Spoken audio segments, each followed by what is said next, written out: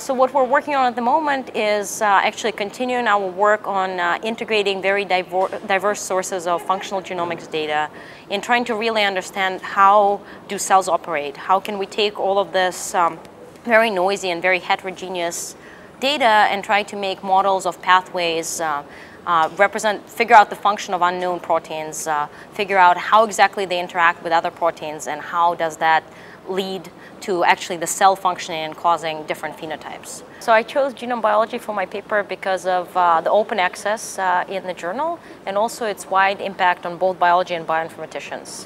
For me, it's important that not just the people in my community read the paper, but also the broad audience of genomicists, geneticists, people who could really use our methods in their daily research. And so that was a large part of why we chose it. But also the fast review time was what we were very interested in. And in fact, that was something that we did get. And so that was really attractive for us as well. My experience publishing the paper was great. The editorial team was very fast in response.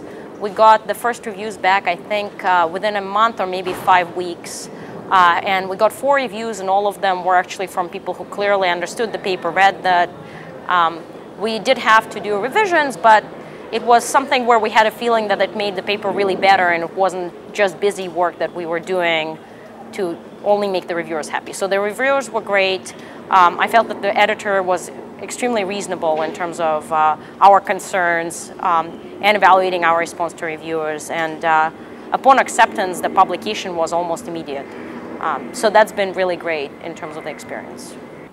So when I published the paper in Genome Biology, our paper was immediately accessed by hundreds of people. And I think within a couple of weeks or a month, there was over 1,000 accesses. So over 1,000 people have read it.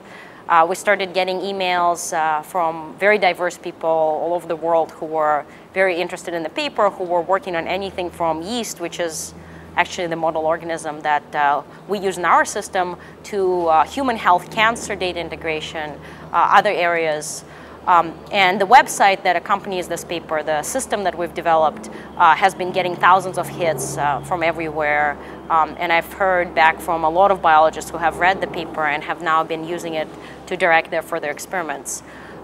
So I think that if we hadn't sent it to Genome Biology, had sent it to a specific bioinformatics journal, and potentially even if we sent it to a journal that was wider impact but more restricted access, I don't think we would have had such an immediate, such a high impact from this paper.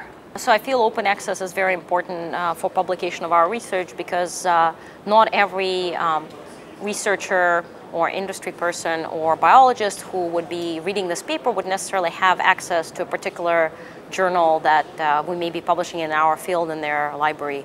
I also do think, just out of selfish reasons as a researcher publishing in this journal, that means that there's a much larger potential audience for the paper. So while we actually get the same prestige, we get a much wider access than we would in a lot of typical journals.